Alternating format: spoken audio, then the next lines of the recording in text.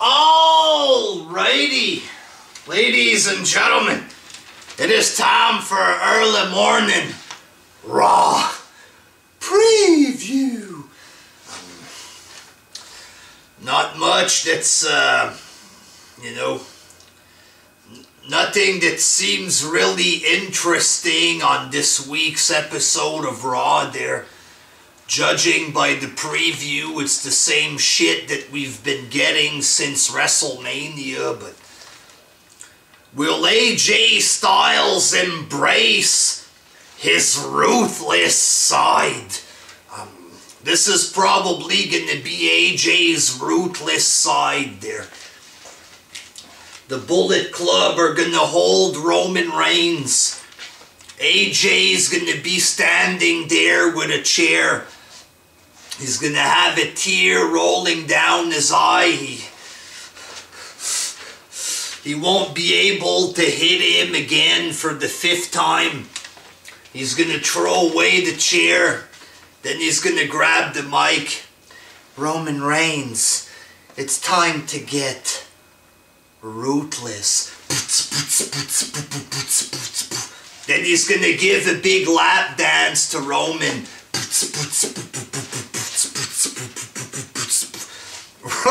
Roman's going to be there. Stop it, AJ. Don't give me a ring boner in front of my family. You're so goddamn ruthless, AJ. This is probably going to be the big ruthlessness on Raw there. Who deserves to challenge The Miz? Who gives a flying fuck? More like it. It's going to be, I guess, a fatal 4-way. Indie guys with watered down versions of their move sets. Same moves all over again there, I'm not really intrigued by this crap. Is Charlotte running scared? You want to know who's running scared? The viewers. The viewers are running scared, running away from wrestling. Viewers are fucking going down, ratings going down the fucking toilet. Because it's a bunch of boring fucking garbage. Charlotte against Natalya. Nobody gives a fuck about this. No one. Just end this fucking garbage feud and move on to somebody else. The fans actually cared about Sasha Banks. Where the fuck is she? Not only did she not win the belt, she's not even on fucking television anymore. What the fuck is wrong with this company?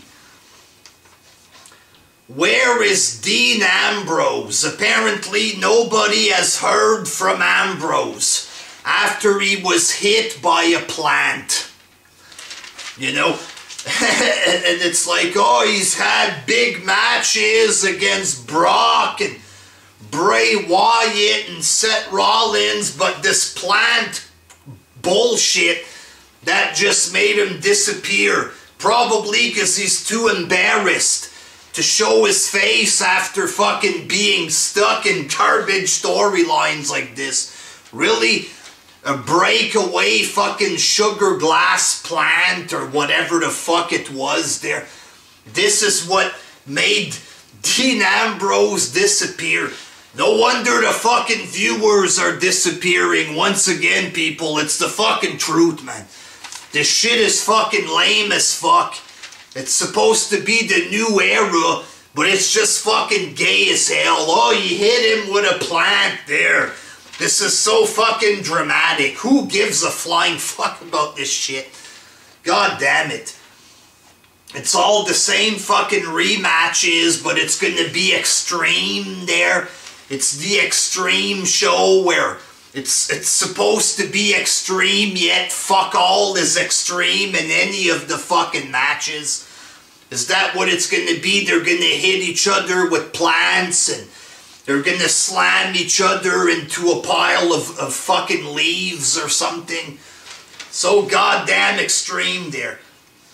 Will Rusev devour Kalisto's big heart?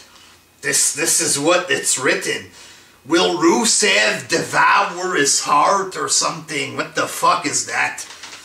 Just a fucking jobber garbage main event, or not main event, but jobber garbage match for the US title. Hopefully Rusev won't be on the pre-show as well there, because apparently the US belt is just a pre-show belt nowadays there, but just the way this is written, it sounds more like a love story more than anything there. Will Rusev conquer his heart? You know, or something like this. Is Rusev gonna fucking start French kissing Kalisto or whatever? You have conquered my heart, Rusev. You can devour me all night long, Rusev. You know, fuck off, man. Give us something good, for fuck's sake. Something good on Raw there. Probably going to be a lot more bad acting with Stephanie and Shane McMahon with their cheap fucking smiles. Shane's going to come out wearing pink shoes. He's going to dance around. People are going to pretend to mark out there. Give us something good on Raw. We need something big. Something exciting. Something that can make us talk. Not just fucking jobber throwaway shit like this there. Give us something, for fuck's sakes. Until next time, peace!